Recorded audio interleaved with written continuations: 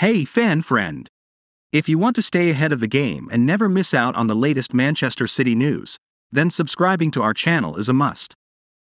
We are committed to bringing you the latest updates directly from the club. By joining us, you will always be informed about everything happening at Manchester City. So don't hesitate, hit the subscribe button now. According to Santi Auna, Manchester City returned with a new verbal offer for Lucas Paqueta worth £88 million.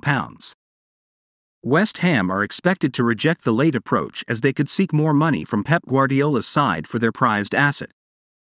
Manchester City's search for a new midfielder over and above Mateo Kovacic became evident when they made a massive bid for Declan Rice. The idea was to bring in someone capable of entirely replacing Ilkay Gundogan, who left for Barcelona on a free transfer. While Arsenal successfully pipped them to the Rice signing, Manchester City went quiet on the midfielder front. Instead, they focused on bringing a new defender and recently signed Josko Gvardiol from RB Leipzig for a fee well under £80 million.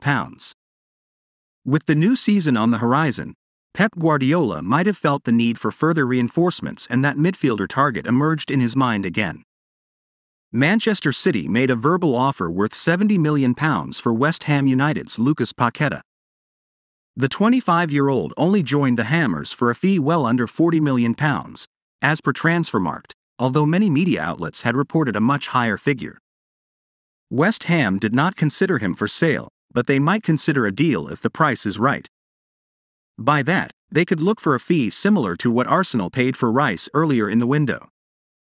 Manchester City have remained in advanced negotiations with the Hammers despite the initial snub of their verbal offer, and now have made an improved proposal.